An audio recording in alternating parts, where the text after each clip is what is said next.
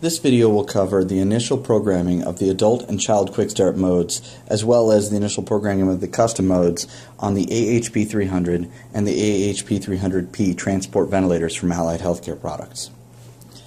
When these ventilators are shipped from the company, they come with the quick start and the custom modes locked out. And that's because Allied Healthcare Products feels that it's important that the clinician or the institution set the parameters that they want to use for adult, child, and custom modes.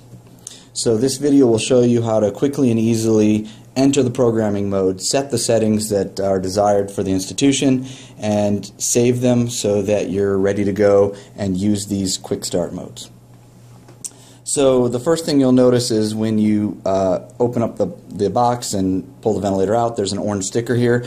That simply says that these are not able to be used until they're either confirmed or programmed. And what we'll do is we'll go ahead and turn the ventilator on and program these modes.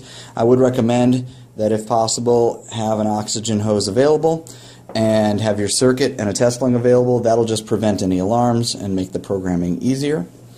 We'll go ahead and turn on the ventilator, and the first thing you'll notice is it'll go through a self-check, and then it'll start ventilating in whatever settings the ventilator was turned off in when it was shipped from the factory. And you will notice that the adult mode, the child mode, and the custom modes, when you press them, they beep and they will not allow you to use them, and that's because they need to be either confirmed or programmed to whatever settings you'd like to use. So to enter the programming, we're going to start with the quick start mode. You simply press and hold the adult and child quick start buttons at the same time. You'll notice a double beep, then you can let go, and then you'll press whichever mode you'd like to program first. So let's do the adult. Now you'll notice there are settings in here. These settings, actually, they're in your manual.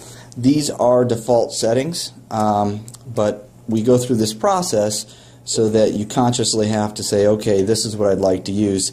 At this point, you can come in and change any of these settings. It just works the same way the ventilator does. To change a setting, you'll come in, you'll press the parameter you'd like to change, press increase or decrease, and then press it again to confirm your selection.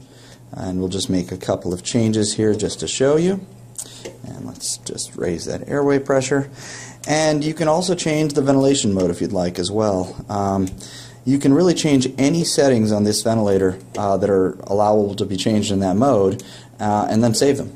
So you have all your ventilation settings, all of your alarm settings, and your ventilation modes can all be changed to whatever you'd like. And then whenever you're ready, you simply hold the adult button for 2 to 3 seconds.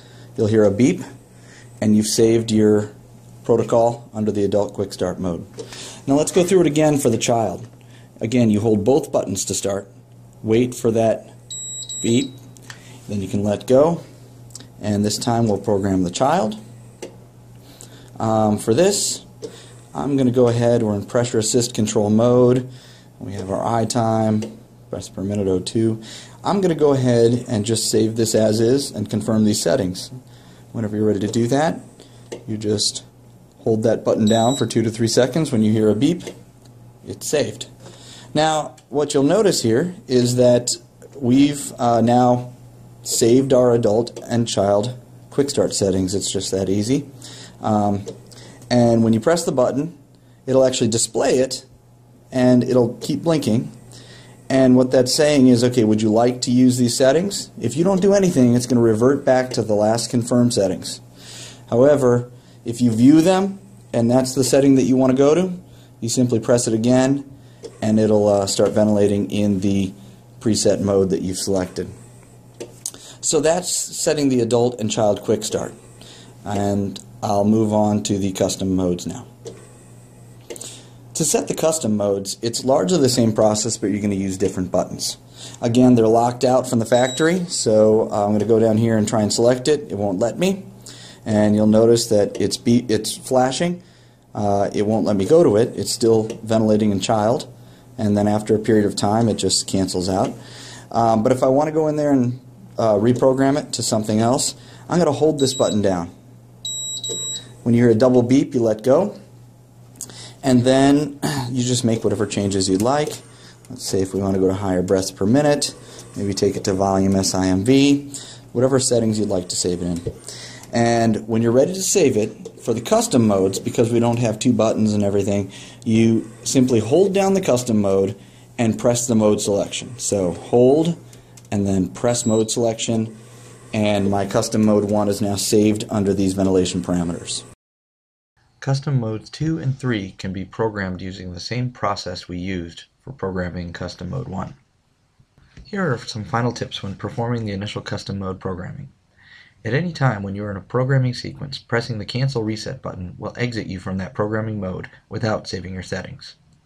Therefore, if you get an alarm during programming, it's best to allow it to occur and save your program before canceling the alarm. On the custom modes in particular, the save sequence must be done within 2 seconds or else it will exit out of the programming mode without saving the settings. So be ready to press and hold the custom mode select button and then immediately press the mode selection button to ensure that your settings are saved. This concludes the process of initial programming of the Quick Start and Custom modes on the AHP300 transport ventilator.